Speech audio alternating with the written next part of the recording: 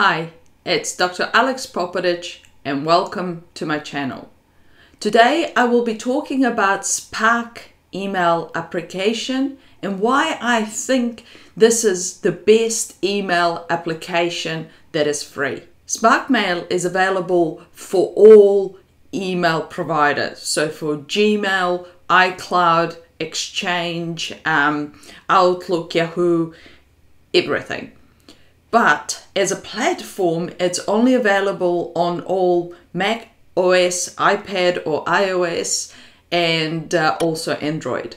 At this stage, unfortunately, it's not available for Windows. I really enjoy using Spark Mail application, and this is because, one, it has a pretty clean interface. It's not as clean as Tempo or Newton, but it is pretty beautiful. Two, it does everything it needs to do without fuss or glitches. Three, it does things that I really enjoy, like snooze, send later, and reminders. Four, could it be better? Yes, of course it could be better, and I will talk about it a bit more further down the track. So let's dive in. This is the web page for Spark Mail. And it talks briefly about what Spark Mailer app it's about.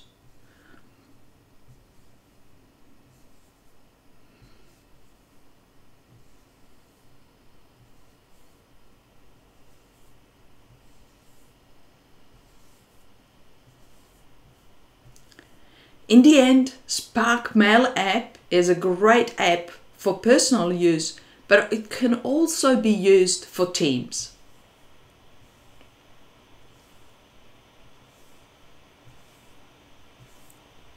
I will go now into my Spark Mail application. And as you can see, it's pretty clean. This is a combination of dark and light modes. I like this view during the day and I prefer the dark one during the evening. I'll show you soon how this is done, but you can see it's pretty clean. When you click on any email, it tells you very quickly what it is about. And up here you can close this view. Here you can pin it. Here you can mark it as unread. I personally don't use this. I tend to then just snooze it if I need to do that and task it to myself as a single thing, or I tend to deal with it straight away. This is the snooze button. I do use it quite regularly, and I'll show you how you set your preferences for this button. Archive, delete, move to certain folders, and you can get all different things that you can do with it. For this one, we are going to snooze it for tomorrow because this is due tomorrow, and when I go and put my gas in, I can go here and take my discount. And then here you can see what my options are. So we'll go for tomorrow.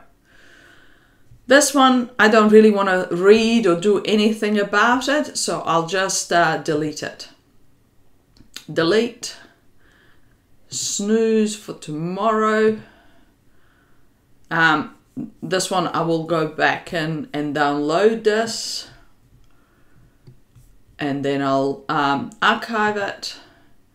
I'll probably archive this, snooze till weekend, and that's how you can very quickly deal with quite a lot of your emails, what you need to do. You can open a bigger view of your email, but you get pretty much the same options here as you do in a single one. So I don't personally use this view a lot. If you have several people on the team, this is where you can share your conversations and deal stuff with them.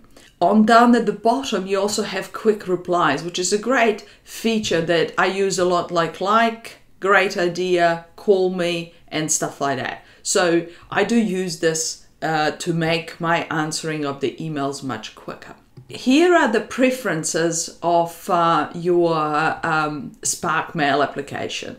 So general preferences pane has more preferences up at the top. Appearance, you can change how many lines you do, and avatars. You can do your smart inbox, swipe actions, what you can do on your iPad or iPhone or tablet slash iPhone, and then quick replies. Accounts, explainable, but you can basically check what you can do with all of them or just this one, like no notifications, what folders I can actually see or trash, where it goes. And I can, with composing, I can automatically BCC. Some people do this if they're moving their emails into certain other folders as well. And you can do the same for different, all the different email addresses that you might have. This is your Teams page where you can create the team. You can use your calendar. I don't tend to use my calendar and my email application in one. I like having my Fantastical, but if you are a Riedel fan and you use their Calendars 5 or Calendars, this is an easy way to have things sorted as well. Services that you can connect are here. So for me, mostly it's Todoist. I don't use Apple reminders, but this is where you can do them, OmniFocus and other services. Notifications, for comments and badges and everything, and then folders, which ones you want to see. So the ones that you tick here are you going to see on your area here. So for example, if I want to see delegated, you will see that when I clicked it, it appears here. But since I don't use Teams, I don't actually delegate my emails. Signatures, I don't tend to use this for signatures. You're more than welcome to, but I find it a bit cumbersome because sometimes I didn't want to kind of have always the same, or all replies go with certain signatures. I use Text Expander, and that way I can very quickly decide which signature I want to use for what emails. Templates for your emails, again, I don't use them, but this is where you can, if you don't use Text Expander, put your template. Scheduling. This is a very important area. This is how you schedule your snoozes, so where you want to have it done. If you don't want later on today, or this evening, tomorrow evening, weekend, in the month, or if you just want to be notified when it comes. I tend to pick a date a lot for the ones that are in the future, so they come back into my inbox. And then these are the shortcuts that you can use for Spark, but also for different mail applications that you want to use. One thing I would really like to have as part of Spark is the unsubscribe option. Often in different email applications, you might have it here when you get a newsletter or something that you can unsubscribe directly. I do miss that in Spark, and I hope that Spark will have it. If it had that, it would be a perfect application for me. As said, I don't use Spark for Teams because I work by myself and I don't really have a team, and often public hospitals in New Zealand provide things for their staff. If I did, I would definitely use it because I think it's a value for money for what they provide. Here you can actually talk within a team and send yourself messages. You can edit the emails as a team, and I think it's actually amazing option. Introducing Spark 2 that changes the way you and your team use email. For the first time ever, you can share an email with your team and instantly discuss it in private comments.